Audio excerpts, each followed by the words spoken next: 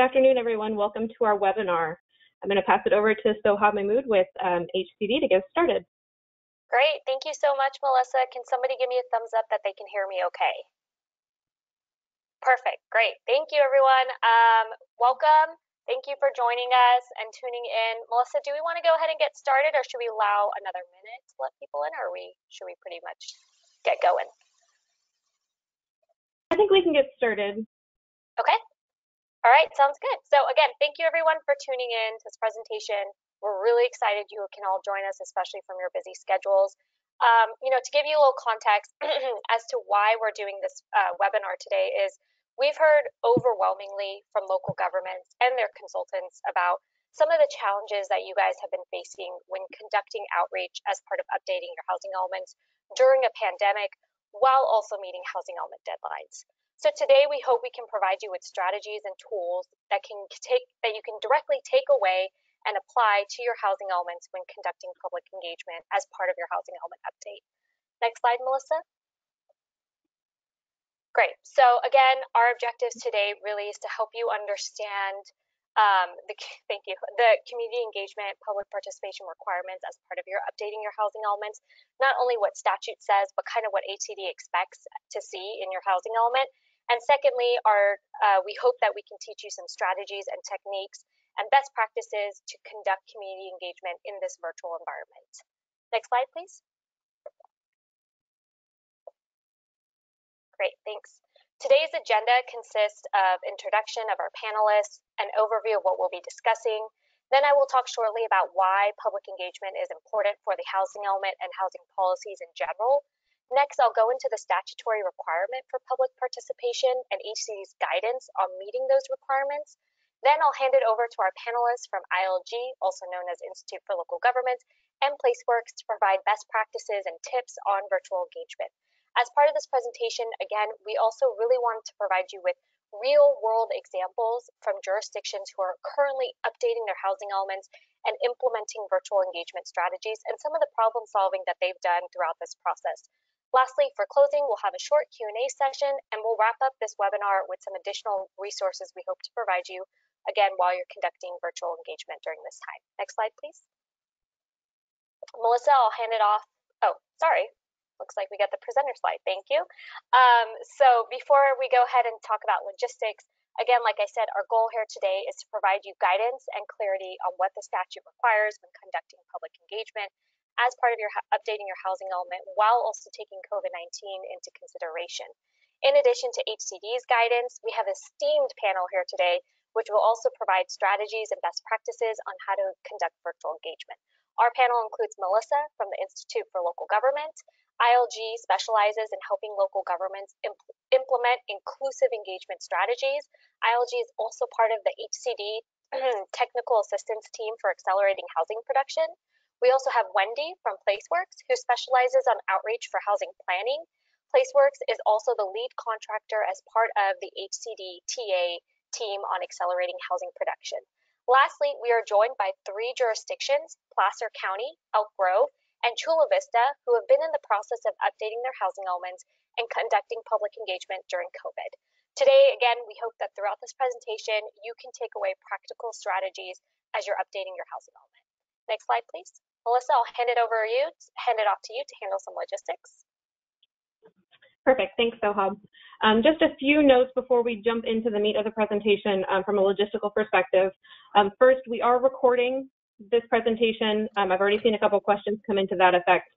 So we will be recording it and then posting it and distributing it to all registrants, likely later this week, but definitely by next week at the latest. All of your lines have been muted for the duration of the webinar due to the size of the audience we have today, but you can definitely ask a question at any point during the webinar through the Q&A box on the right-hand side of your screen in your control panel. As Sohab mentioned, we do have time for Q&A held at the end of the presentation, but you're welcome to submit those questions at any point in time. So before we get started, we are hoping that you'll humor us and do some polling. We're going to practice what we preach here in terms of engagement in a virtual environment. So if you can go ahead and open either your smartphone or another browser window on your computer or tablet, and then go to sift.ly. We're going to just do a few instant polling questions to get a sense of who's joining us today, as well as some of the challenges you're facing in this engaging in this virtual world. So again, that's sift.ly, and you'll see the participant code there on the screen.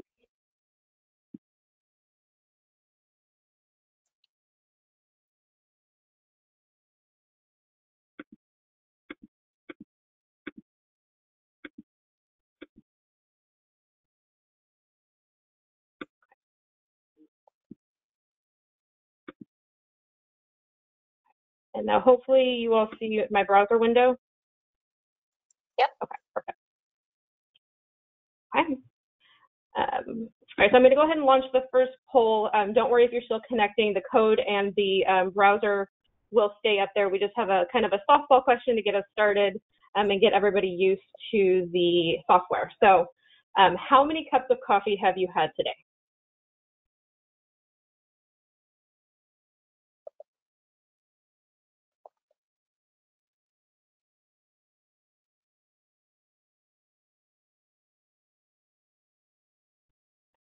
I am always amazed by the amount of people that don't drink coffee. Got a third of our participants today that haven't had any. Hats off to them. Right? I can't function with that. Yeah. And if you're still joining again, you should be able to see in the top right-hand corner of the screen the URL and the code there. Perfect. So it looks like most people answered this question, so I'm going to move into some of our other questions.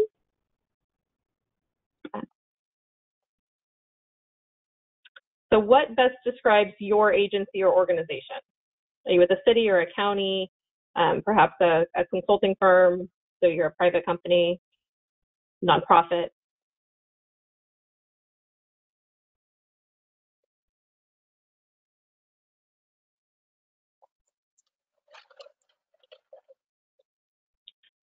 So it looks like predominantly we've got cities on the line, followed by counties and private or corporate entities. Looks like a couple special districts, couple nonprofit representatives, about 5% from the state. Perfect, thank you.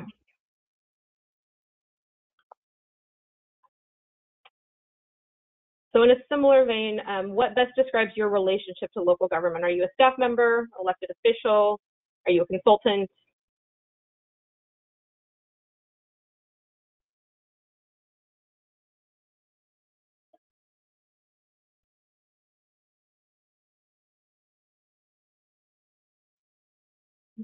So again, overwhelmingly, it looks like we've got staff on the line, about a little more than 75% of you all. Great. Some consultants, no elected officials. Great. So these next few questions are related explicitly to your housing element. So we're wondering where you are in the process.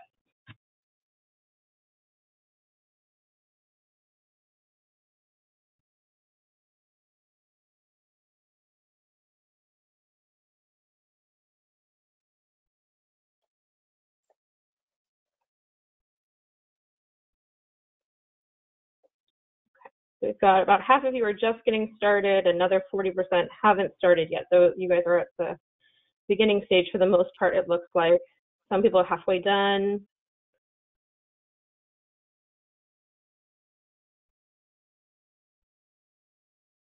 Great.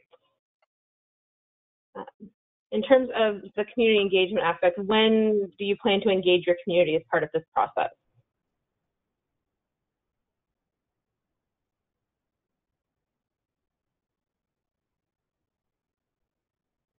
So throughout, we'd love to see that, over 80%, that's great.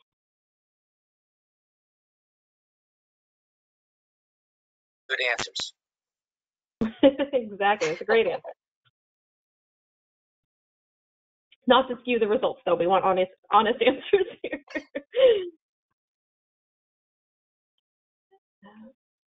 For those of you that have said other, if you wouldn't mind kind of dropping into the questions box when you're planning to do that. Just curious from our perspective. Perfect. So now the next few questions we're going to go through are directly related to this community engagement process and how you all are doing there. So in general, we're curious, how much participation are you seeing in the virtual environment?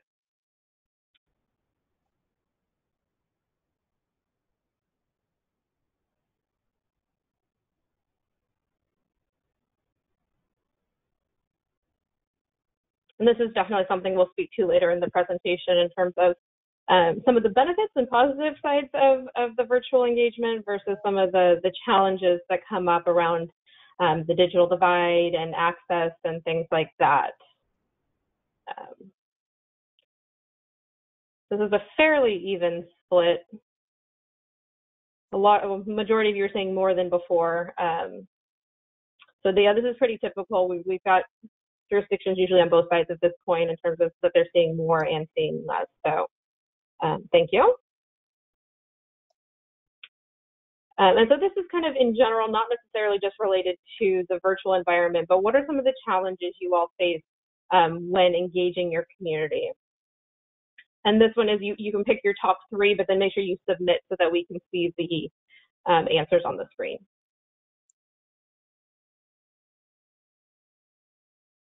And you'll see these move around as people respond.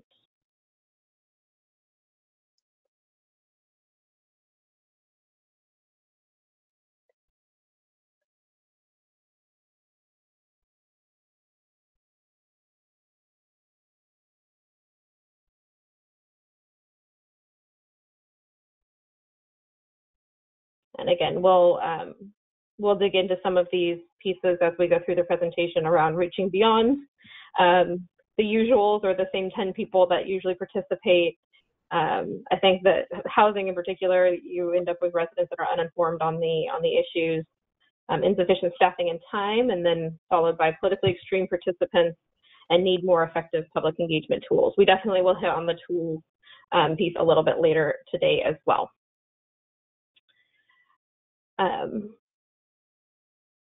And then just to give us a sense, what are the tools that you all are using right now? And you could submit more than one of these. This doesn't have to be just a one and done question, but are you using surveys? Are you using Zoom or other platforms to do virtual meetings? Are you really doubling down on some of your social media efforts or using online forums or things like that? Some explicit tools here around Flashvote, listservs, your website, yes.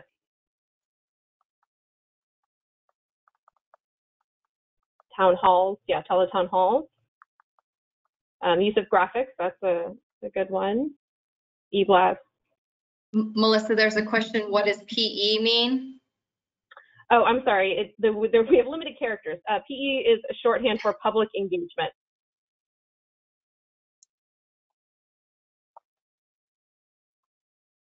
Powtoons for videos, yep.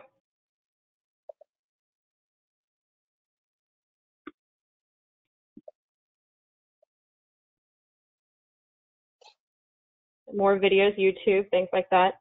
I'm going to see if this will work, and I can turn this into a word cloud so you guys can see the most common words that are coming through here, if my internet will support it.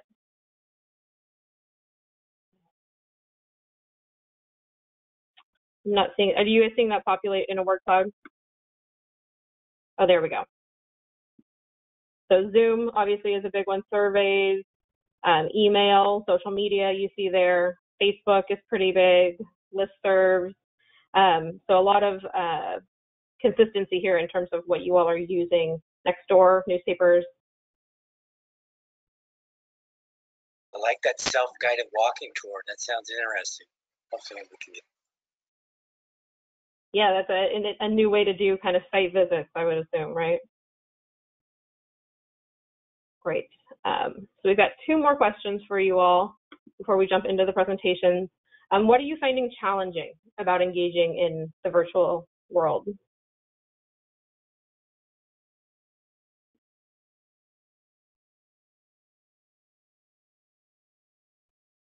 It's new, yeah, tech issues, Zoom or virtual meeting fatigue, yes.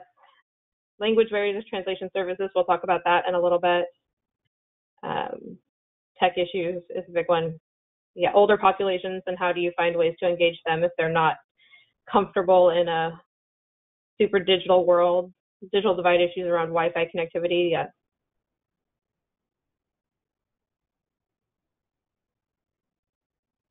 And a lot of this really has to do, obviously, with the demographics of your community and who you're trying to reach, and their comfort and ability to access some of these tools as well, which we will also talk about. Hard to reach disadvantaged communities, definitely. Yeah, related to the income disparity. Political opinions on posts, yes.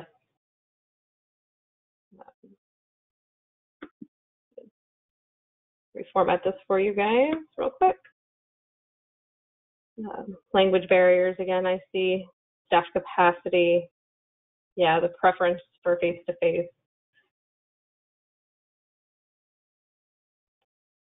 Melissa, there's a question if we can share the results of all of these. Is this just in real time? No, there is a link that will generate all the results, and I'm happy to share that in the follow-up email that we send out with the recording and everything like that. So we'll definitely do that. Great. And there's a question about this actual tool and using it, that they think it's pretty cool. So.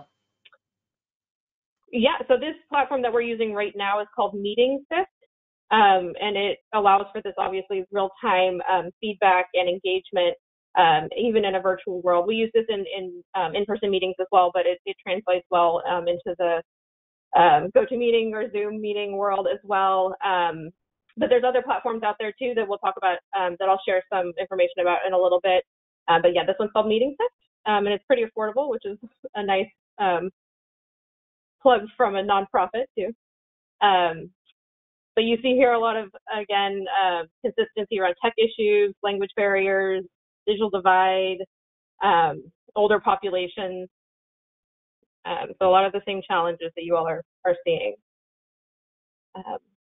And we got one final question for you all. What's going well? What are you liking about this? What might you keep doing even when we can meet again in person?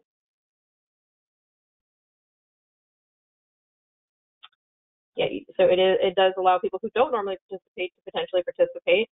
Less travel involved, obviously. Force you to try new things. I like that. Yeah, we've been talking about digital engagement for a long time, and I think that the pandemic has finally forced people to start to try things outside their comfort zone. Convenience, flexibility, less travel. Yeah, digital literacy is increasing. And Melissa, it's called SIFT, S-I-F-T. There was some questions about pronunciation of this. SIFT. Sorry, it's called MeetingSift is what the software is called. And I can drop that into the chat here for you all.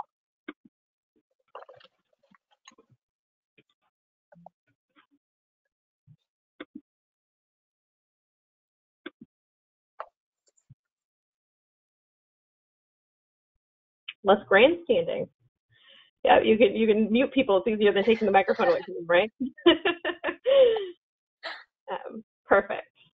Yeah, so again, I'll send out the results with the follow-up email, but appreciate you all participating, and we get to demonstrate one of the tools that you all can use in this environment as well. So I'm going to go ahead and finish this up and close it out, and then turn everything back over to no daycare. That's no need for shiny shoes. I like that one too. So I'm going to go ahead and finish this, and I'll get back to our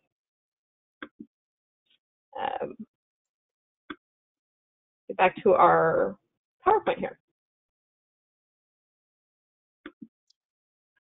Great. Thank you so much, Melissa. Thank you for warming up the crowd and all the responses that we got. Hopefully today we can kind of help address some of those responses. Again, really quickly, just to go over, why are we here? Why hopefully did all of you join, is we understand there are housing element deadlines looming.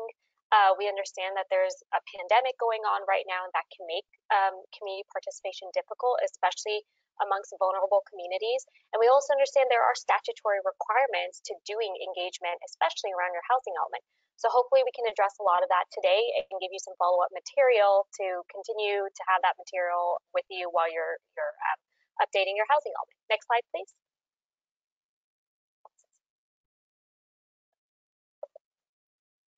Okay, great. Thank you, Melissa. So again, why is public engagement important and outreach? Well, other than the statutory requirements that we know about for the housing element, there are a lot of other important reasons why we should be doing public engagement. Your housing element sets the framework for housing to occur in your community. So first, it builds support. The preparation of your housing element is an opportunity to build support, relationships, and trust with your community on housing topics. Establishing these relationships early on can potentially increase the likelihood that community members will be supportive for proposed housing projects that come through the pipeline throughout the planning period, which is ultimately what the goal is here. Second, it can help establish some shared values. Engaging your community through this opportunity, through the housing element update, can help you understand what does your community want and develop those shared values based on their interests.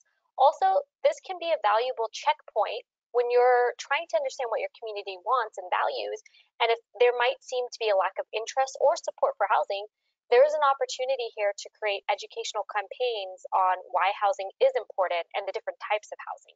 So this is, kind of a little bit of checkpoint to see where is my community at when it comes to housing development in my community, and can I do anything better to kind of, maybe debunk some myths and get my community to be a little bit more supportive on housing. Also, this housing element update process gives an opportunity to hear from different economic segments of your community. It can give a voice to your community to honestly speak about what are the best housing strategies that should be implemented throughout this planning period. And lastly, as we all know, there are some statutory requirements for public participation when it comes to updating your housing element. So in addition to Government Code Section 65583C7, which I will go over, AB 686, which is affirmatively furthering fair housing, also requires that local governments include an analysis of fair housing for housing elements that are due on or after January 1st, 2021. So AB 686 also states that analysis should be in accordance with the 2015 rule. Part of that 2015 rule said that you must have meaningful community participation. So meaningful community participation could mean, for example, did you reach out to your protected classes? So if you want to satisfy that public participation requirement also as part of AB 686, it's just even that much more important to make sure you're really engaging in every part of your community, your economic segments and your protected classes as well. Next slide, please. So also just a note that I wanted to make, because we may go through this webinar a little quickly, is that before I even get into the requirements and practices, HCD right now is developing a detailed guide on conducting public engagement for the housing element. It's going to go into detail as to a lot of what we're talking about today and kind of summarize some best practices. It's going to include the law, what's required, and even a step-by-step checklist on how to meet the requirements along with case studies. So just to give you a heads up, we may go through this quickly, but we are going to have a detailed guide available that will summarize a lot of what we're talking about today. Next slide, please. So housing element statute, as stated, maybe some of us are very familiar with it. Government Code Section 65583C7 says that local governments shall make a diligent effort to achieve public participation of all economic segments of the community in the development of the housing element, and the program shall describe this effort. So what does that mean? What does it mean to make a diligent effort? What does it mean to reach out to all economic segments of a community? So before getting into, how do you satisfy those requirements, public engagement and outreach efforts are going to look different in every community. There is no one size fits all. It's going to be based on the size of your jurisdiction, who is in your community, the racial, ethnic, and socioeconomic makeup of your jurisdiction, along with the vulnerable populations and special needs populations you might have in your community. It's also really important that you include and make a diligent effort to engage your lower income households and or any organizations that represent their interests. Next slide, please. Okay, so first one. So again, how does it look? What could diligent outreach look like? So it's important first to do outreach in a variety of formats using a variety of channels. Because while social media may work potentially, to reach your potentially younger populations, not everyone is on social media. And while newsletters may work for the population that reads them, not everyone is reading local newsletters. So if you only stick and limit yourself to 1 to 2 outreach channels, you are potentially limiting how and how many people can get this valuable information, and ultimately creating limited opportunities for public participation to very select groups of people. So using several different outreach channels increases the amount of people that you could potentially reach. Also keep in mind, choose outreach channels based on your population. It's really, really important to look at your data. Who is in your community? Your housing needs section as part of the housing element is one place it tells you that, but also in other activities that you're doing at the local government level, think about what's the general makeup, who is coming out to meetings, who do you reach out to? And think about, again, who is in your community? What is it made of? And again, for example, if you know most people don't read or subscribe, let's say to the local newspaper, for example, it may not be the best outreach channel to use. Or if you know that most people don't stop by the city website to get updates, it may also not be the best outreach channel. Or vice versa, if a huge population of people that cover a lot of economic segments do come to the city website to get updates on local topics, that might be a great channel. So really important to diversify your outreach channels and your formats you're using. Again, that kind of says you're diligently making those outreach attempts to all of your communities. Second is looking at who is engaged in your community with the different economic segments. So this is really going into reaching out to the people who might represent the different types of communities within your jurisdiction. So again, while of course, hopefully you've done a lot of outreach through, let's say, your website, let's say through social media, let's say through surveys, and using all the other outreach channels that I have mentioned, if you're still not getting the feedback or hearing back from specific groups, think about who represents those communities, who knows them, who serves them. Local stakeholder groups can be a great way to get feedback and engagement on your housing element, both just because they should be incorporated as part of that update, but also because they can act as a representation of specific economic segments. So for example, let's say you're trying to reach out to people who are experiencing homelessness in your community and you're not getting feedback.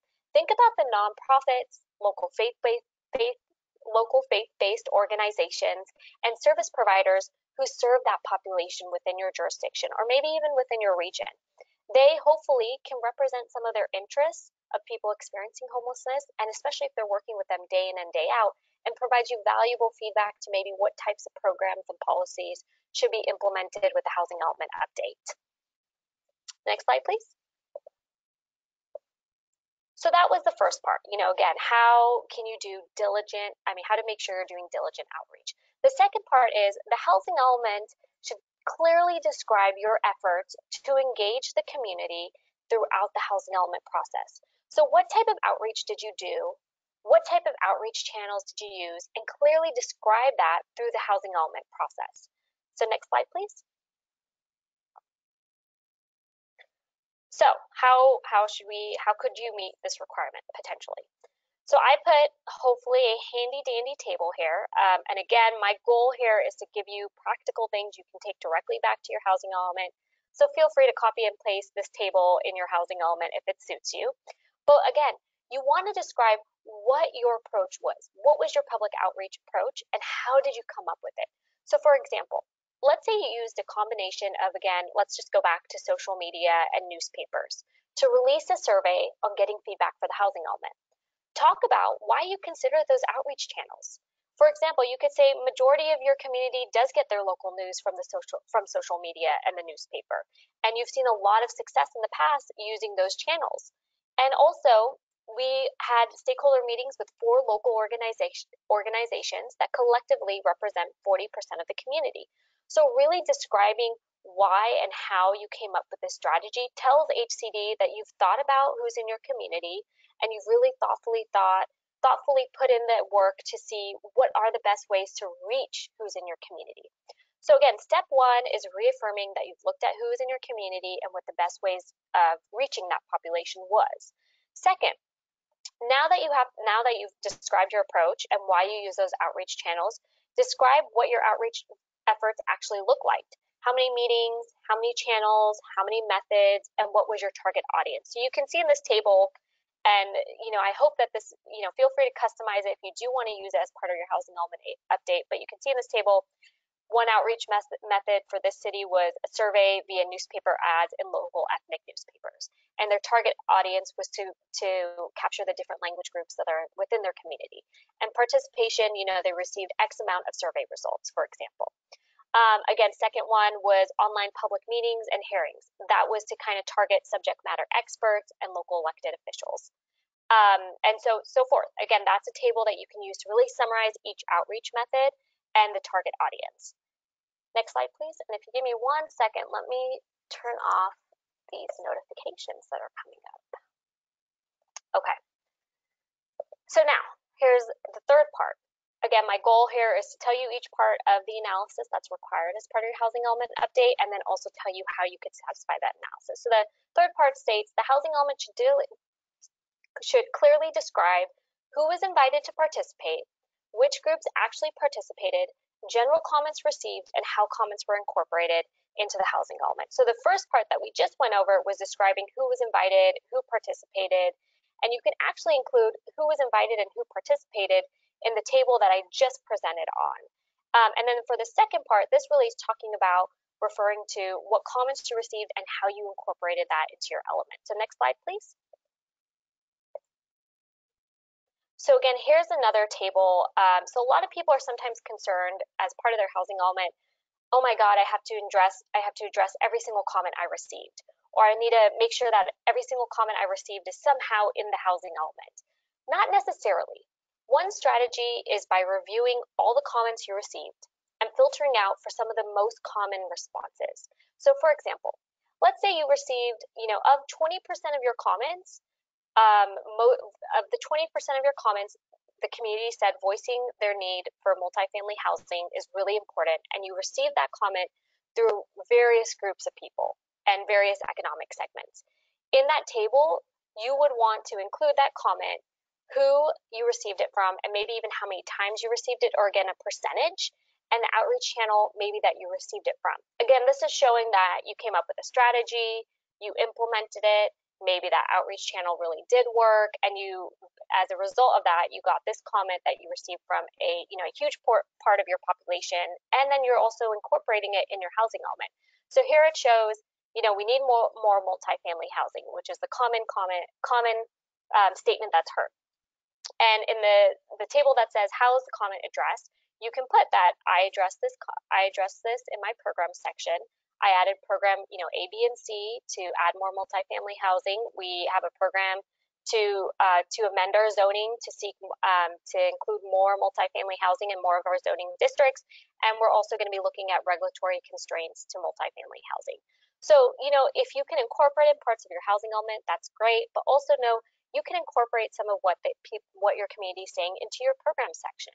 If the community says zoning is making it really difficult to develop anything other than a single family home, well, you can address it in programs, again, put in a couple programs, or if you already have programs, to address other types of housing, or to make sure that not just single family housing is being developed, but all types of housing are being developed in your community.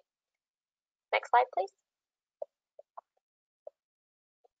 Great. And last requisite analysis is the housing element should clearly describe any ongoing efforts to engage the public and stakeholders in the implementation of the housing element. Next slide, please. So I made a table of what could ongoing engagement look like. Again, this is what it could look like. It can look very different for every jurisdiction, as it should, because each jurisdiction is unique in what works for them and what doesn't. Here's, again, just some ways that you could do ongoing engagement. And this is based on housing elements that I've reviewed and things we've just heard from local governments. Your annual progress reports that you submit to HCD every month that tracks the implementation of your programs, that's a great way to get feedback from your community to see, well, how is our programs doing? Are they doing good? Or is this a time and this an area where we can start improving some of these programs, and reach out to the community using your annual progress reports, sometimes known as your APRs, to gain input on, hey, we're updating, we want to see how the implementation of our programs are doing. Is this working? Or maybe we can modify this program to make it work better.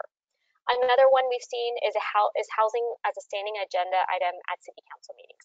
This is really an example we saw as just a way to provide community members to openly speak about housing in general in their community. Again, another venue or avenue to give people a place that they can openly speak about some of their concerns and things that they're facing. Another ongoing engagement, maybe it's a regional and local planning director meeting where you discuss and you coordinate best practices with other local governments, where you also discuss, how your housing element update, how the implementation of your housing element's been going and what's been working for them. Lastly is maybe a citizen advisory group. We've seen this in the Sandag area where they maintain a citizen advisory group and they meet on a quarterly basis, and each citizen represents a specific neighborhood within that community. Next slide, please. So this is my last slide, and to sum it up, it's a catch-all slide and just really things to remember as part of doing public outreach. Be intentional when crafting your outreach strategy, meaning, again, consider who is in your community and consider what are the best ways or best methods to reach those groups, and look for feedback from stakeholders that regularly interact with those groups that you're trying to reach. Second, it's important to make sure your housing element draft is available before it goes to HCD for review, so the public can actually review and provide feedback on the written document that you're getting engagement, that you're acquiring, that you're getting engagement for. Also, similar to what I said in my first point, stakeholder outreach can be a great way to help you understand how to reach communities like low-income communities, vulnerable populations, or special needs groups that you may be having a hard time reaching right now. Also, there may be stakeholders that are representative of a specific population and can speak to their needs. So using stakeholder interviews in lieu sometimes when you can't reach a specific population after you've tried at least a couple times to reach that population. Also, something to just keep in mind and again emphasize is knowing your community. If you know there is more than one commonly spoken language, for example, in your community, make sure your strategies meet the needs of that part of your community. Also, if you know that you have a population with people with disabilities, make sure that you have documents that might be ADA compliant, or you're offering your documents, your marketing materials, and just other avenues to make sure your ADA community and people who speak another language or other type of populations can also engage in the housing element process. Next slide. And Melissa, I'll hand it off to you now. Sorry, not Melissa, Wendy from PlaceWorks. I'll hand it off to you to talk about more public participation strategies. Thanks, Sohab. I appreciate it. Hello, everyone. My slides are going to focus kind of stepping back a little, looking at the fundamentals of public participation. I am an outreach practitioner at PlaceWorks, but I'm also a national ambassador for the International Association of Public Participation.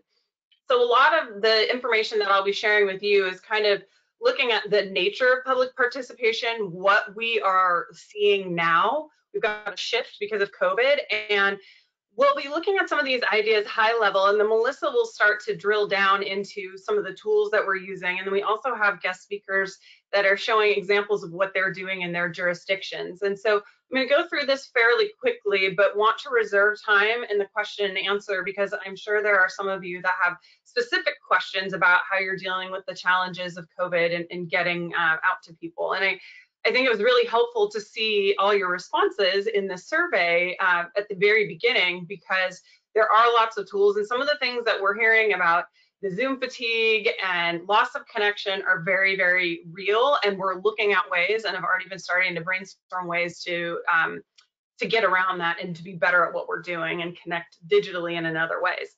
So this first slide, is probably a no-brainer to most of you. It's like, is all of this public participation?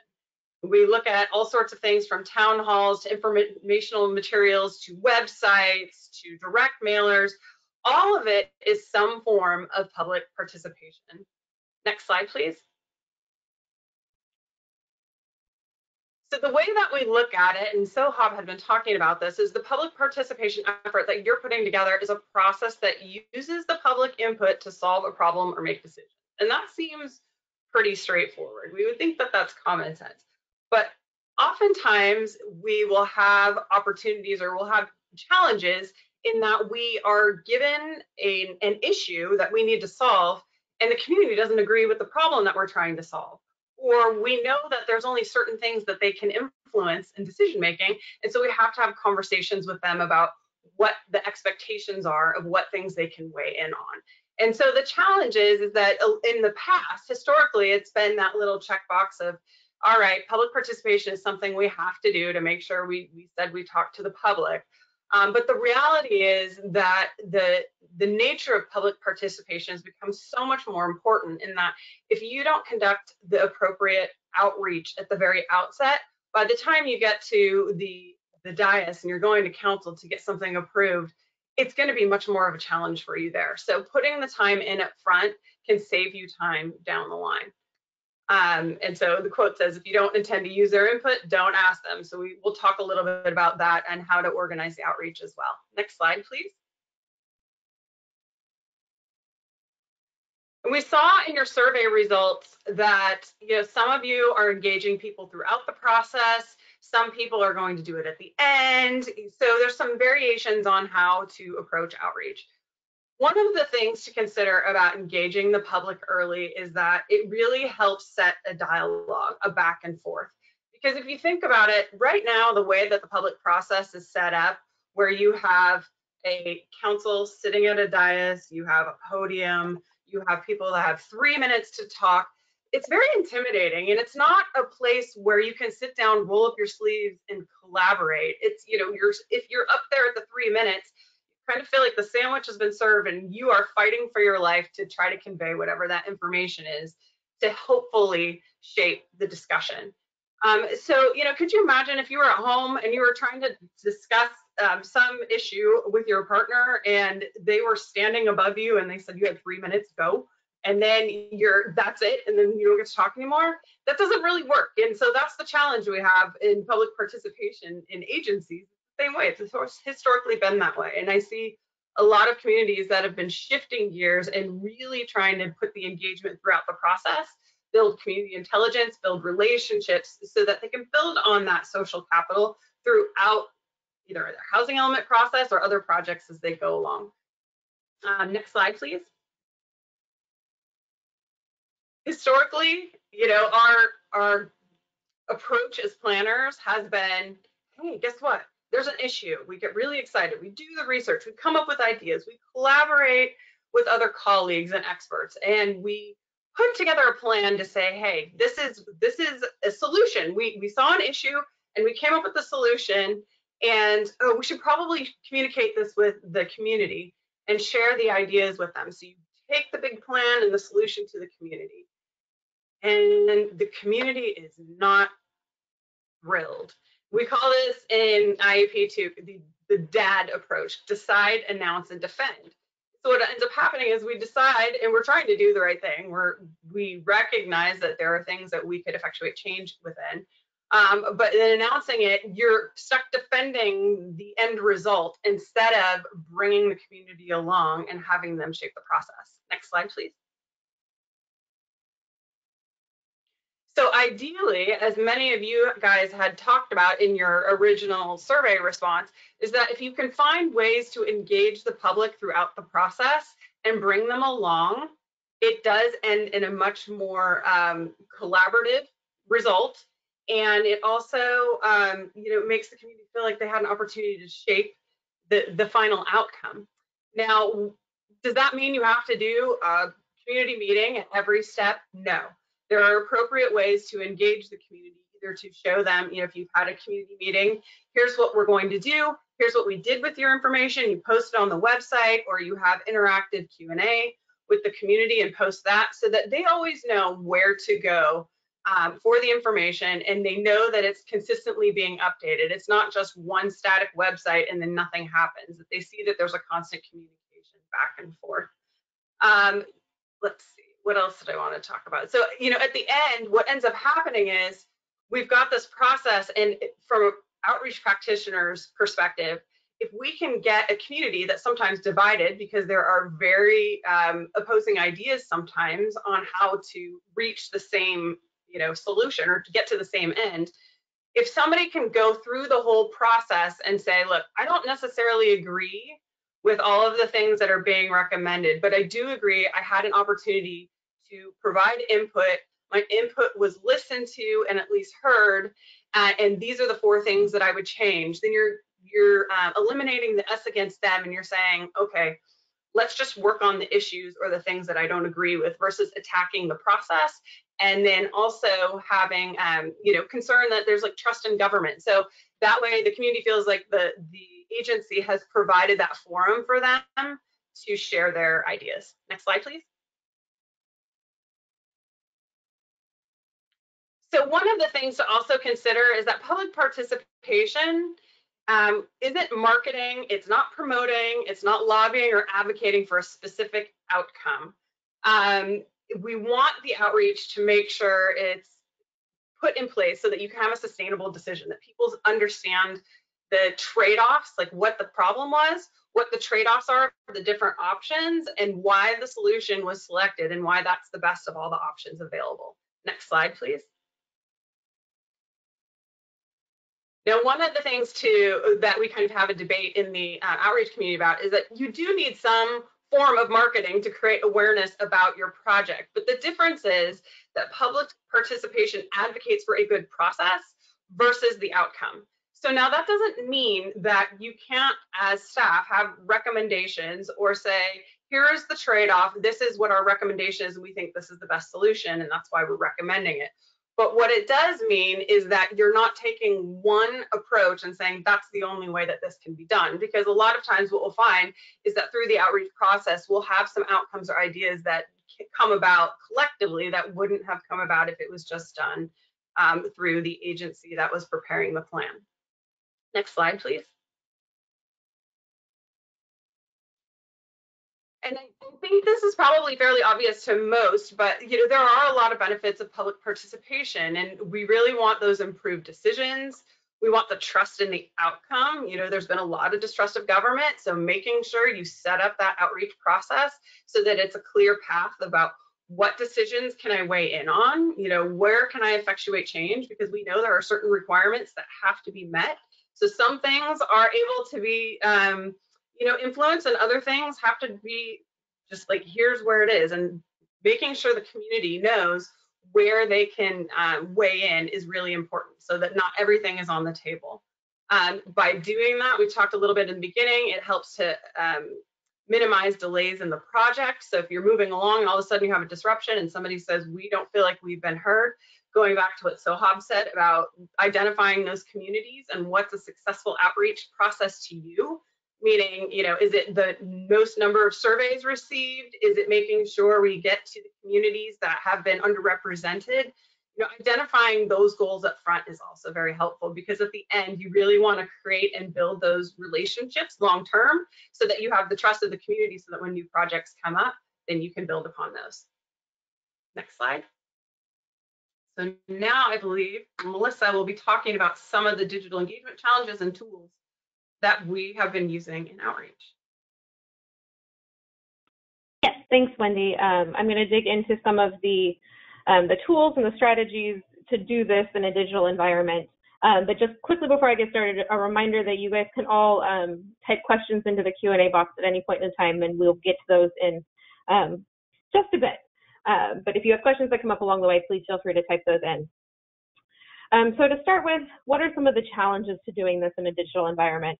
And I think all of these came up on the polling earlier in the webinar in terms of the digital divide and access and translation services and things like that. So these are some of the things we've been hearing from local governments across the state in terms of the challenges of doing this engagement in a virtual world. So to speak to kind of the access to technology and access to the internet, so that digital divide question is one that comes up a lot. And the way we're seeing some local governments address this is potentially working with community-based organizations. This has come up a couple of times in other presentations this afternoon. But we've seen CBOs either be able to provide hotspots for residents to use to engage. Sometimes even the devices necessary to use to engage, so they have more access to those high-tech platforms that you all may be exploring. The learning curve piece is also a big one, particularly as you look at the demographics of your community. If you have an older skewing population, they may not be as comfortable on these higher tech platforms. So a couple of things to note there are, one, like we did at the front end of this webinar, make sure you're explaining the technology and how to engage. So what are the protocols and the etiquette? Are you going to be muted? How do you ask a question? How do you engage? Will there will be a recording available? All of those types of things to really help your residents engage in the platform in the way that you're hoping for them to engage. On the language access and the online engagement interactive piece, I'm going to dig into those more in just a minute. But kind of the key takeaway here is, and you'll hear me say this a lot, but it's the intentionality of your engagement. So make sure you're thinking through who you're trying to reach and addressing these challenges if needed for your community.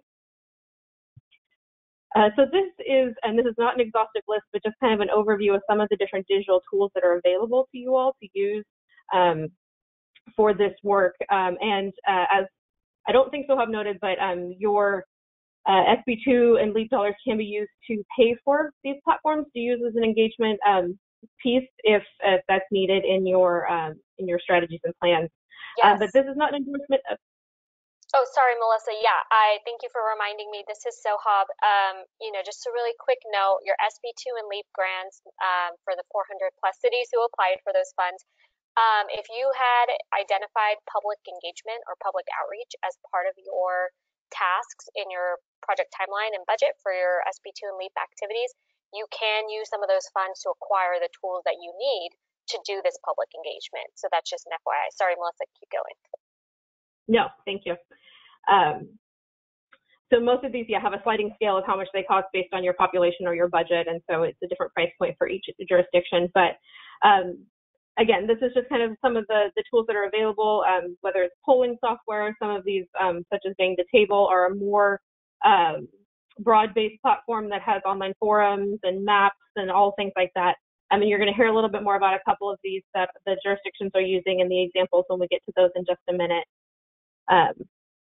But again, it's thinking through what is the purpose of your engagement and are the tools that you're using going to gather that information? So are you looking for just information out in terms of the education of your community? Are you looking for qualitative input? So do you need a survey tool? Do you need your community to be able to do trade-off analysis or prioritization? Are you looking for in-person meetings via a virtual platform? So thinking through the components that you need to get the input that you want, and then making sure that the tools you're using will garner that input for you. So here's just some tips in terms of virtual meeting design. So we know almost all of you are probably doing Zoom meetings or GoToWebinar meetings or Microsoft Teams or some of the other platforms. And so here's just some tips in terms of how to design your meetings to make them a little bit more interactive. And a lot of these are things that we would recommend in in-person meetings as well. I'm not going to go through every one of these. You can obviously read them on the screen, but keeping your quote lectures short so that you're not talking at your virtual meeting attendees for too long. Considering learning styles, have visuals. Again, multiple voices. Allow for your residents to ask questions or tell their stories or give other examples. Explain your platform up front. So just some things that you should be thinking about when you design your meetings in this virtual world. And here are some things that you can use to make them a little bit more interactive. Obviously, you saw the surveys and polls. We used that as an example early in this webinar. You saw word clouds as an example. We used a softball quote opening question when we did the meeting sift about how many cups of coffee you've had. Some of the platforms allow for you to do things like breakout groups and then reporting out, and you can do charting in some of those platforms as well. You can have a whiteboard function where you can see people taking notes. In smaller meetings, you can also have people kind of popcorn around and share ideas or have report outs from those small group discussions. So just some things to think about, again, to make sure that your meetings are a little bit more interactive as much as possible in this virtual environment. So again, this is just an overview of some of the platforms that are available for public meetings. The Zoom and Microsoft Teams and GoToWebinar and Meeting are the ones we're seeing most often, but there's obviously other options there, as you can see on the bottom of the slide. Again, the takeaway here is to make sure that your platform allows for the type of a meeting you need to have. So for example, Zoom allows for interpretation, real-time interpretation. So if that's something you need, that would be something you want to take into consideration as you're choosing your platform. Does it need to be able to just stream live? So things like Facebook Live or YouTube Live might be a consideration that you need to make. Do you need to be able to have breakout groups? Do you need people to be able to be muted so that you can keep control of the meeting? All things to take into consideration as you're choosing your platform. So just a couple of quick points about language access. And again, this is going to be varied by the jurisdiction and your residents in your community. But overall in California, nearly 44% of residents speak a language other than English at home. And 6.8 million of those have a limited English proficiency. So this, in some areas of the state, this is a really big consideration that you need to be thinking about as you have public meetings and do public outreach. So here's just some high-level tips on how to do that. Again, working with your community-based organizations and your ethnic media. They're going to have the relationships with those communities. They're going to be able to make sure that any materials that you are translating are culturally competent, and they're going to be in a way that that community is going to be able to interpret them and then engage with you as needed. So related to that, another good tip on this front is to have members of the community you're trying to reach check your messaging. So again, making sure that you're translating, a lot of this is very technical, so making sure that it's going to resonate in that language that you're trying to engage people with. Potentially using local agency employees that are bilingual to help translate materials or do interpretation at meetings as appropriate. Just some things to consider there. So here are some outreach strategies to reach beyond the usuals. And so whether this means people who speak another language, whether this is your student or youth population or an older demographic, people who just don't normally engage with you outside of those same 10 people we talked about earlier. So we've hit on some of this already, but make sure that you're using culturally and demographically appropriate outreach materials. So again, working with your community-based organizations or members of that community to help you do that. Make sure that you're accounting for any translation or closed captioning or things like that that are needed. And making sure you're budgeting for this and planning for it appropriately. This all takes time, it all takes budget. So just making sure that you're accounting for all of that when you're planning your approach. So we have a couple of slides here on messaging because again, this content is very technical and can be very jargon heavy. So just some things to consider when you're crafting your message. And Wendy, I think you wanted to take this slide. Next one. Or we can do it here too. It doesn't matter. You hear me? Yes, go ahead. All right. Yeah. Well, and so one of the things that we wanted to do is, I've had conversations where I've worked with city managers and we've gone through projects and they go, look, Wendy, we don't want any of the planneries. Just share with the community what, the so what factor, what it means to them, why they should care. And we trust that you will be able to get all the planning details in between to make that happen. So to simplify it and pull it back, I kind of use it, I call it my grandma test. Like, what would I use? What messaging would I use to be able to explain this to my grandma and move it forward? Now, don't get me wrong, there are community members and advocates that are very into the details. And those people you definitely spend the time with because that's the opportunity to show the transparency. I know that, what I've been hearing is that, there are some groups out there that are, wanting to understand the methodology about that, the housing inventory and what's counted and what's not. And the whole point is to be transparent about it. They can disagree on the approach, but always making sure that there's a platform to have that information available is important. Perfect, thank you. So here are just some additional considerations as you think through your messaging. Again, knowing your audience and making sure you're speaking either the actual language or their language in terms of how they're going to consume information. Try to minimize the content on your slides. So it isn't just a bullet list. Use visuals, use other components, pictures and things like that as you can to make sure you're conveying your message in a way that's going to translate to your community members. Try to limit jargon and acronyms. So one thing we found, particularly in this virtual environment, is that if your community doesn't understand something, or if they're confused about something, they may not ask that question. They may just leave your meeting with kind of a sour taste in their mouth and not a positive interpretation of your plan, of your project, of the meeting itself, or of the agency. So to really try to make sure that your messaging and your presentations and your interactions are resonating with your community. And then this is just kind of a high level. I'm sure these have all been terms you've used at presentations or in reports or in documents to your community. And just a reminder that these are frequently misunderstood by your community. So back to Wendy's point about making sure that your messaging resonates. Try to avoid the jargon if you can. I know some of these are going to be unavoidable when talking about housing and housing elements, but just keep in the back of your mind to make sure you're explaining these terms and using the most common language possible. And then finally, before I turn it over to the local examples, some considerations as you map out your approach to community engagement. Again, who is in your community? Who are you trying to reach? Will the tools and the techniques that you're using reach that population? What's the purpose of your engagement? What input are you trying to seek?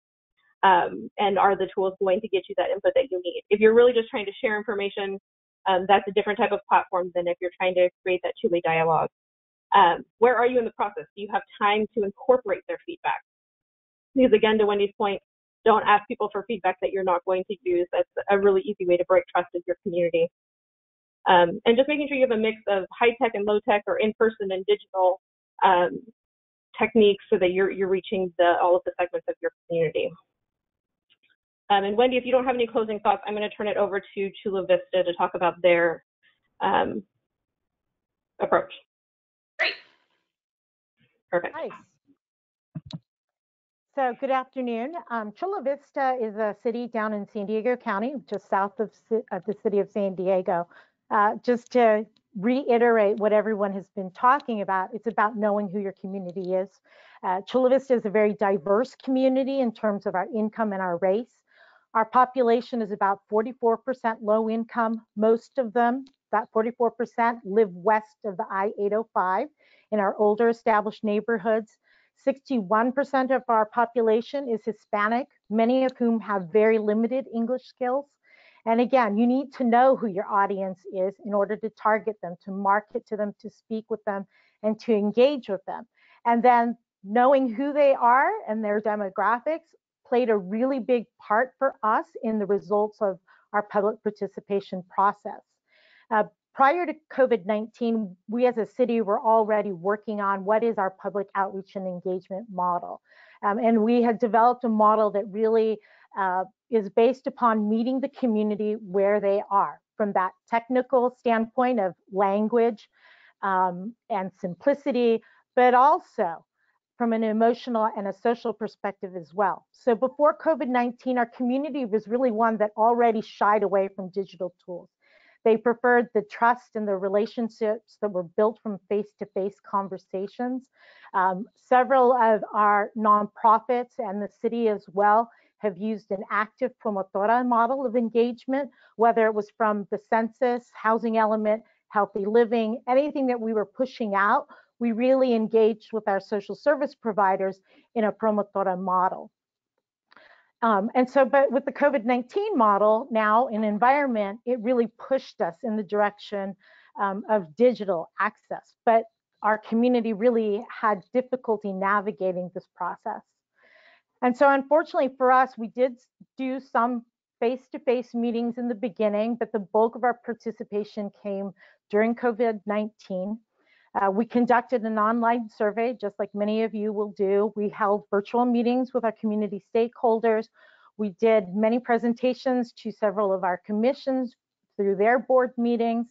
And I'm going to echo all of the comments that are made from the presenters before. really using the easiest virtual tools possible, keeping it simple and intuitive. Our jurisdiction, we are not allowed to use Zoom, so we use the WebEx platform. I don't prefer that platform. I think the community is used to using Zoom or Microsoft Teams, and they have a preference. So if you have a community that already has difficulty with virtual tools, using those tools that they're already starting to get used to is probably a better way to go. And then with our community as well, planning for that lowest common denominator. Had lots of people with bad Wi-Fi connections, getting booted out, not technically savvy. So really trying to provide as much instructions as possible before your virtual meetings and to guide them through the expectations. If you can do those early tests of the technology before meeting starts, that's always great. And then also what we have always employed is really leveraging opportunities and joining forces. While we've been doing the housing element update, we've also been doing outreach on the census. So a lot of our tools, a lot of our outreach, we combined a lot of the census efforts with the housing element efforts. We're in the back to school mode. So we're in the food distribution mode. So a lot of our outreach in terms of our surveys or our community meetings, we would target those events as well. And then lastly, your commission members, we did an enormous amount of meetings with our commission members. We really look at our commission members as being ambassadors. They have a circle of influence, they have friends, they have colleagues, and we look to them to kind of push that message out to the greater community. Also, then what we found and discovered when we were working on our outreach model was that really our community gets their information through just their daily lives, how they're interacting day to day. So social media, news, newspapers, radio, those were really our biggest outlets where we would do our outreach in terms of marketing for meetings and the surveys. We did do a direct mailing and emails. We find that our community really is inundated. And when I said we partnered with our census efforts, we did actually a direct mail distribution to over 30,000 multifamily complexes west of the I-805, where our lower income people reside. We did direct mailers to all of those multifamily projects. And we did direct mailers to our mobile home community, who also tend to be lower income. That didn't work out so well for us. Out of all of those, we maybe got a handful in terms of the tick in our surveys. So that didn't work out too well for us, but it is an old school way of doing things and a low, it's just a lower sense there. Oh, so what we would also encourage you to do is, while we used our social media, and you can see a few examples of what we did, we used our own city accounts. We really would advocate for people to use and pay for sponsored ads on social media. When you're using your own city account, you really are reaching those people who really are already engaged in the process or are looking at city news anyways. But if you're doing the sponsored targeted ads in a geographic area, that'll get you more people that you didn't normally see. So even though you may think that you've done everything right in terms of the marketing, the tools, and we try to do everything right, it still boils down to this. Is this a topic that your community is interested at this moment in time? Will they be engaged, and will they be present in the process? So for Chula Vista, that meeting our constituents where they are, it really took an emotional and a social perspective as we were in COVID-19. So for our community, where we have 44% are lower income, we also have one of the highest infection rates for COVID-19 in two of our zip codes in all of San Diego County. So for our community, what was on their minds and where they were at was 2 hours waiting in line for food. How are they going to pay for their rent? How are they providing for daycare if they're going out and working? They've got kids at home who are distant learning. So for them, these long-term plans of housing and bigger policy issues wasn't something that they were thinking about. They're thinking about more of the tangibles of daycare, rent, etc. And that really came across for us in an example, our survey, our housing survey. In the first week of having that survey out, we got maybe 200 survey responses. A few weeks later, we sent out, using same techniques, a survey related to our economy and jobs. That we got a response of over 800 people in that survey. So what we've done to fill this gap when your general community is not participating in a way in which you want them to is we kind of said, okay, we're okay with this. We understand where they're coming from. And so again, the tip about going to those social service providers, having that relationship with our resource centers in the schools, the educators, social service providers, and all of those advocates that are out there that are the voice of the individuals you're trying to reach, and continue to work with them in developing policies and programs that really start to address the housing needs, because they'll be your voice when your community is thinking about and taking care of business at home. So that concludes Chula Vista's tips and things that we've encountered during our process thus far. No, perfect. Thank you so much for sharing your perspective and how you're working with community-based organizations and meeting your community where they are. So up next, we've got Placer County. Hi, everyone. I'm Shauna Purvines. I'm with Placer County. For those that maybe don't know where Placer County is, we are on the west. We butt up against Sacramento County, and we stretch all the way to the Nevada County line, taking in the north part of Lake Tahoe. We have a really diverse community as well. We have 13 different communities just in the unincorporated area of Placer County, and each one has kind of their own unique needs. And so we've learned just a lot about different opportunities and methods and services that you can use for community outreach. So I'm just going to tell you a little bit about some successes we've had here at Placer County, primarily using flash vote. We actually do mix and mingle some of our outreach efforts, just as everybody else does, but the flash vote has really assisted, with our really getting to know what people need. So to start, we actually started using flash vote around housing about 3 years ago. We internally always knew that it was information we were gathering for a future housing element update, which I realize is probably not the best tip to give you at the moment, seeing you're all probably knee deep in trying to get the current housing element done right now. But I think there's still plenty of time. We did a total of 5 actually surveys over the last 3 years, each kind of building on a theme where we never actually talked about policy. We never said, hey, we're looking to update a housing element. We didn't do any of that. We just asked some very simple questions. If you're not familiar with flash vote, generally it's a very simplified survey that is both kind of multi-channel. You can get on it and do it either web, text, phone. It's also multilingual, and it asks about 4 to 5 questions in a 48-hour period. So it's a very quick snapshot. We currently have about 6,000 people signed up for any one of our flash votes.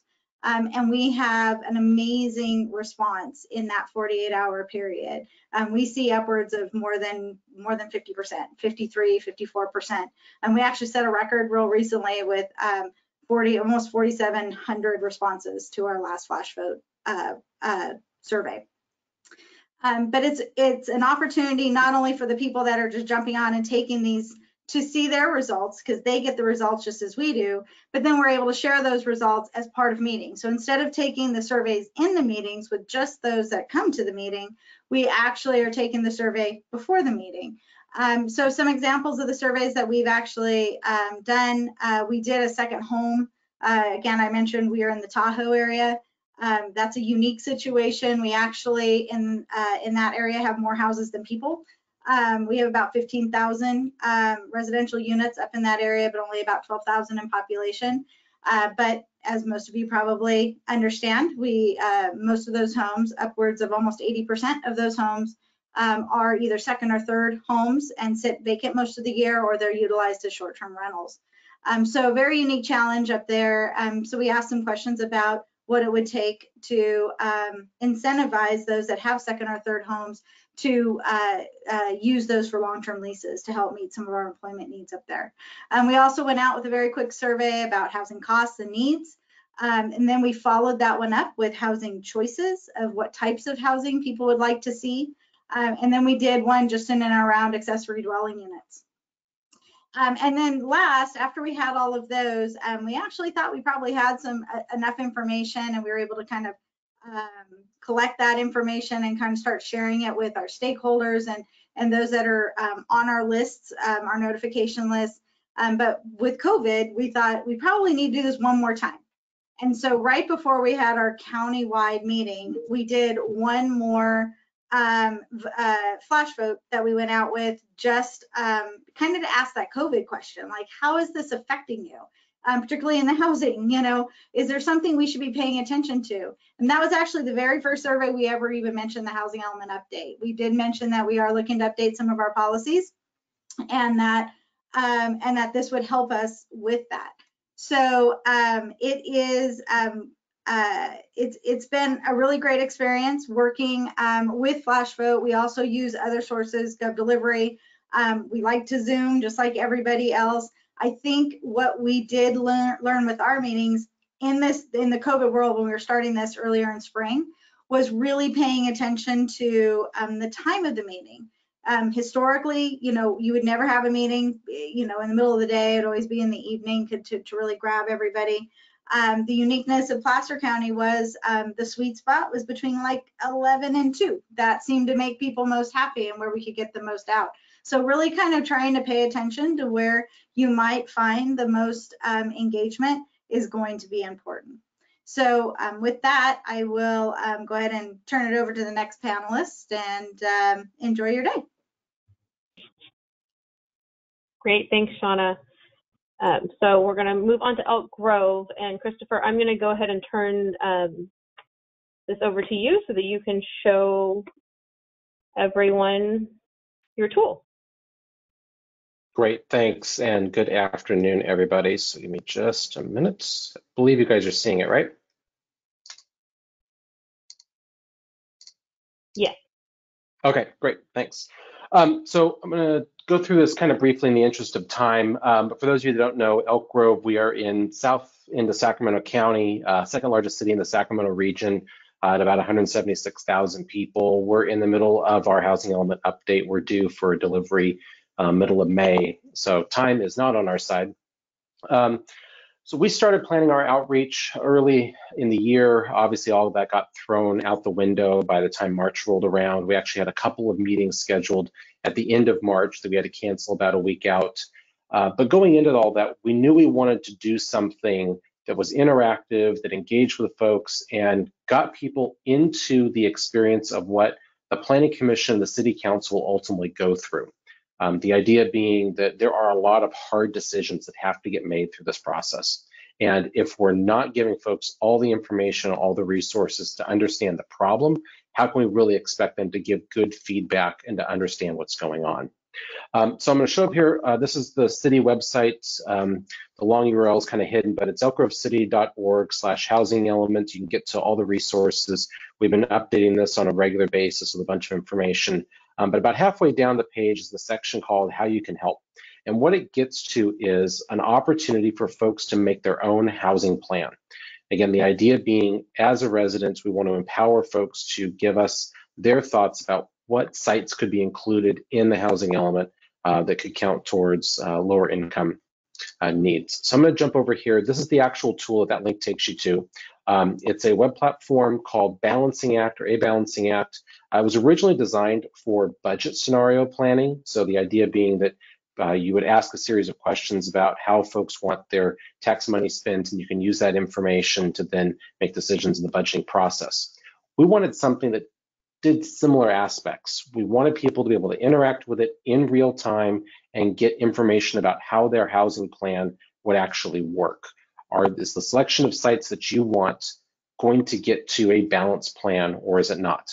Because oftentimes, and definitely in the last couple of rounds we've done, we get people that are issue focused. They're specific to, I only care about this site. I'm going to show up at a public meeting and I'm going to talk about how horrible that site is and how you're all a bunch of crazy government people for trying to put housing on that site, never mind the fact that it's around the corner from my house. If you look more broadly at the issue, you look at it as a citywide issue of concern, and that's something we've done with our messaging throughout, is we're trying to solve the housing crisis. Elk Grove's trying to do its part. Then we can look at this more globally and we can understand it more as a community. So I'm going to walk through the tool just a little bit to give you a sense. There's a splash screen here with a lot of information we've plugged in, probably maybe even a little too much, but it gives you a good sense about how the tool works and what we're asking folks to do. I'll click out of that. We ended up organizing the site based upon our council districts, just because there are so many sites to look at. We think that's a good way to look at it. We've had a couple of council members, some residents ask early on if we could look at the data that way and look at distribution of units around the city, and that may be one mechanism to do it. Certainly other ways you could. So it starts out by telling you you're deficient. You don't have enough sites here in order to have a qualified plan. But I'm going to start down here with the housing needs allocation. We plug in our RHNA allocation here, and then because of changes in state law and the need to sort of look at no net loss, we've included a buffer component, and folks can go in and change the buffer setting of how many more units above the allocation are they willing to take in order to give the city flexibility in the long term. So there's options there, and you get to select those radio buttons to do that. And then for the sites themselves over here on the right-hand side, I'll just go here into District 1 as an example. We've sort of got three categories of sites. The first are existing sites that are just going to roll forward, and they show up as static sites. I don't remember if there's one here. There's definitely one here in District 4. Give a better sample. Yeah, so existing site E1, that's a lock site. We're not changing the density. We're not proposing any changes to it. So it's just in here. You get credit for the units. Then there's existing sites that maybe we're going to rezone, increase the allowed density, increase the base density on those sites. So we can ask those questions. And in real time, you click on the button, it adds additional units, and the charts start changing. And then we have the new sites, the candidate sites, which this will be easier up here in District 1 to look at. For these candidate sites, then we ask, should these be included or not? Yes or no, and again, it makes those changes. And then for each site, we were able to go in and add a little bit more information about what's the size. We can plug all this text in exactly how we want it. And then in more details, you can actually add in an exhibit that shows you where that site is located. And then for each of the sites, people can leave comments. So again, it's a budgeting tool initially, but it does exactly what we wanted it to do by getting folks to having a qualified, a housing plan that was balanced or at least met the minimum needs of RHNA plus whatever that buffer allocation was. The site doesn't let you actually submit a plan, and we chose to do this, doesn't let you submit a plan unless it is balanced. We could have turned that function off.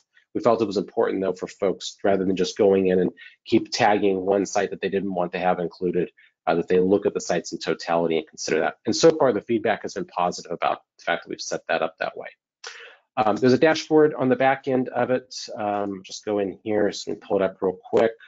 That shows the total page views and generally where those views are coming from. It's all driven by Google Analytics, so it can get a little spotty sometimes just because it's Google. But you can see the total submissions we've had to date at 67, which is way better than where we were a month ago. We've been doing a lot of pushing out of messaging, some planning commission and city council agenda items on it, so it's got more folks to it.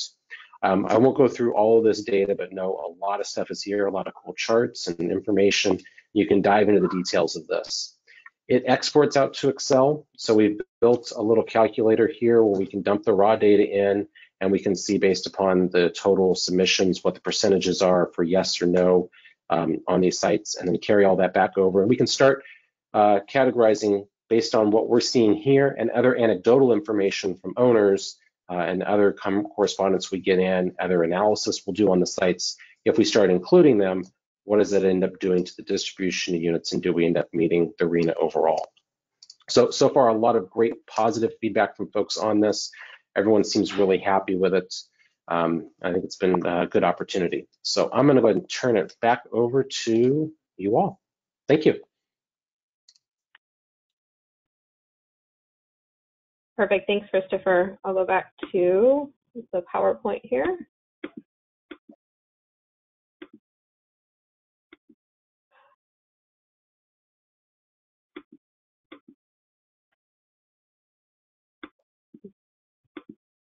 Okay. And we are running short on time, but I think we probably have time for a couple of questions. Jenny and Carly, you guys have been monitoring those? I know Christopher had to, I think he had to jump off, but there was some questions that we can direct towards Christopher to get answered. And there was a question about sharing the actual questions and answers. So as Melissa said, we will share all of that information with the group after the meeting. There's been some really great questions about there's one question about how do we get the majority of residents who can afford to live in high income areas with those that do not currently who do not currently live in the community but want to move into the community, and what are the ideas for engagement on that? Any suggestions on that? Can you clarify, Jenny? Like, so there are people that want to move into part of the community in Correct. It's just we're talking about people that might want to be moving into the community. How do we get that input engaged in the document? So like future residents. Yes. Interesting. Well, I guess, I would be curious, and so Hob, you can jump in, from an engagement perspective, it's like, if you already know there's a huge interest, where's that coming from? How are you getting, if they don't already live in that community, where is that information? Because then you could do surveys, you could start gathering that data. And, just like you do any project, if you're looking at, market demand, what's there, that helps to inform what you're planning for in the future. Because I know a lot of people are updating their general plans at the same time they're updating their housing elements. So if there is a way, even just starting a list of, starting to get that, I'm interested in moving here, and that's a group of people that can be accessed as a resource, I think then it just builds over time, and then you could just keep engaging them and then pour that information into whatever programs you're using now. Thanks. There's a great question from Kate. Do you have suggestions for providing language access during online meetings, or should these be separate meetings or separate breakout groups? Want me to take that one too, or Melissa? Yeah, I'll jump in and feel free to add, Wendy. We've seen it done both ways. So again, some of the platforms allow for simultaneous translation or interpretation services, so you can run the meeting concurrently. But you would obviously need to be thinking about translating all of your materials, your slide deck, any polling that you're doing, and making sure that you have that interpreter on deck to make sure you can do this concurrently. But you could also do them as separate meetings where you have a little bit more focused content and materials for those populations if they have different needs or you're looking for different information from them. So I think you can do it either way, whatever fits your needs and your capacity the best. Wendy, anything to add to that? No, I think you got it. It just depends on the amount of attention that group needs. Is it more one-on-one, or is it, if you can have it all, there is comfort in doing it at the same time, because if you're translating the presentation as it's happening, then everybody knows they're getting the same information all at once, and that different information isn't being shared between the two meetings. Okay, last question, and then like we said, we will share questions and answers, but there was a question that I thought what might be helpful for the group is, what public engagement tools are best suited for accommodating visuals? I don't know that there's a test. Melissa, you want to take it? Well, I was more curious if there's any more clarification. Is that in terms of the actual like platforms for meetings, or is that other tools? Yes, if you're doing a virtual meeting and you want to make sure to incorporate visuals, maps, and those things, what's the easiest tool for that? So of the platforms I've used, they all allow for kind of this screen share component, and obviously you saw us toggle between a PowerPoint and other internet-based programs and things like that. And so most of the platforms I've used allow for that functionality if that's the type of visuals that you're looking for. A lot of them, so also you'll notice on this platform, you can have handouts. So we've added the slide deck in there for you all, which I mentioned earlier. But there's also that functionality that you can use to add handouts in Zoom. For example, I know that there's a whiteboard function and you can take notes and share things that way and get input from other people. I don't know if I have a recommendation on the best platform, but most of them allow for visual sharing. Wendy, anything to add to that? Or anybody else? It really all depends, because there are, you can share all of everything, like you said, on Zoom and a lot of those platforms. There are other platforms like Jamboard, where if you're trying to do a Post-it note exercise, you can actually have people type things and then they put stickies and they can move things around. You can also find creative ways to have people, if you like share your screen and do a PowerPoint, if you let everybody mark up, like if you're trying to do a mini survey just with people that you're working with, they can mark up and vote on the PowerPoint and you just clear it, because it's not a real vote. It's something just to kind of see where the group is for a dialogue. So sometimes it's actually getting creative and using the tools that are there and using them in a different way than we historically used them. Okay, I think we'll leave it there on the question since it's after 3. We do also have just in the PowerPoint, if I can toggle back to that, here we go. We have included links to all of the examples that we shared today if you want more information. So Placer County's flash vote surveys are on here, Elk Grove's Balancing Act platform. So if you want more information on any of those, the links are in here for you as well.